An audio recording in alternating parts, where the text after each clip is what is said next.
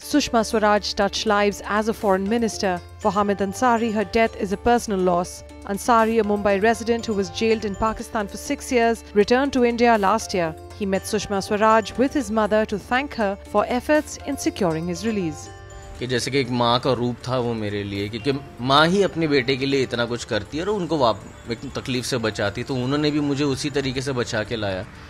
तो एक माँ का लॉस हो जाना बहुत बड़ी चीज़ होती है किसी भी इंसान के लिए, या किसी भी जानदार चीज़ के लिए। एक माँ का चले जाना बहुत बड़ा लॉस होता है। तो इसे शब्दों में बयान करना तो इंसानियत के ही खिलाफ होगा फिर।